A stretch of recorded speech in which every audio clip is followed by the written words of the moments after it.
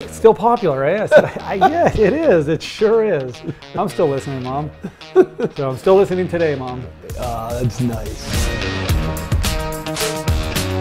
So now's the part in our show that we like to call a long, strange trip down memory lane. Our co-workers at Dogfish have prepared a series of numbers on white paper, black writing, that should evoke powerful memories for either you, both of us, for you, or for me. We're 50 now. Our memories are going to shit this year, but let's see what happens. You ready? Yep. This one could be for both of us. What do you got? On the Grateful Dead side, 2020, 50th anniversary of Working Man's Dead and American Beauty, a really big year in the Dead's history. Yep. 2 big albums, and Yep. this is the 50th anniversary of both. So cool. We're proud to be part of that with Hazy Ripple. Yep. As I look at this, I would say 25th anniversary year for Dogfish Head in 2020. 10th anniversary year of our Analog A Go-Go Festival. We're proudly the official beer of Record Store Day. All right. And we do this super cool festival in the fall, and this will be the 10th anniversary of that. And you and I are in our 50th year this year, which is That too. pretty cool. American Beauty. Holy shit, the day it was released. Day it was released. Back half of the year, because in the front half. Working Man's Dead, June of 1970. Yeah. 7 days before the day I was born. Right. So yeah, 11/1/70, big day in Dead history. We've got it coming up in how many months? I don't know, pretty soon. Yeah. But this year sometime. Next would be, this is the year we first brewed a beer with a Dogfish Head label. So we didn't open until 95. Which I believe was the year Jerry left this mortal coil. It was. And 94, though, was the first year there was a bottle of beer bearing this logo.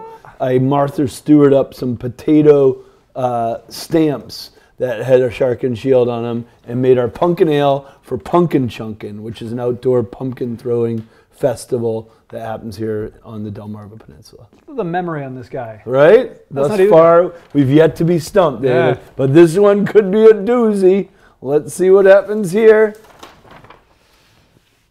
8/15/69.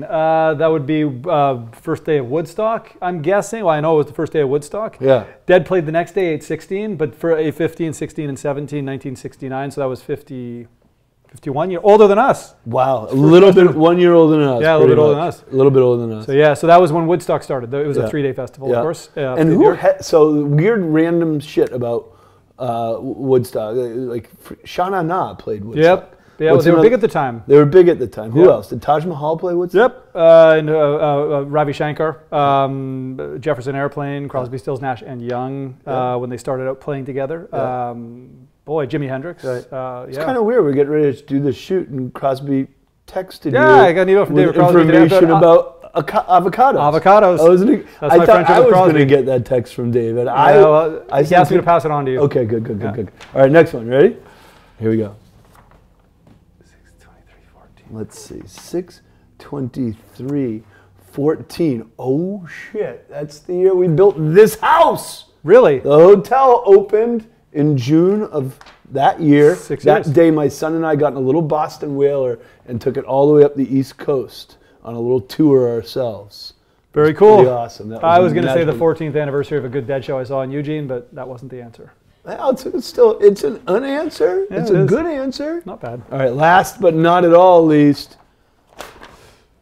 A sad day in Grateful Dead history. That was the date of the last Grateful Dead show at Soldier Field in Chicago. Yeah. They did an encore, a double encore that night of Black Muddy River and Box of Rain, and that was the end of the Grateful Dead a month later. Yep. Jerry was gone. And is that why they decided to do the Fairly Well tour in Chicago? When they It was a bought really that? big part of it. Yeah, it was doing that at the place where they had said goodbye 20 years earlier at the time, 2015.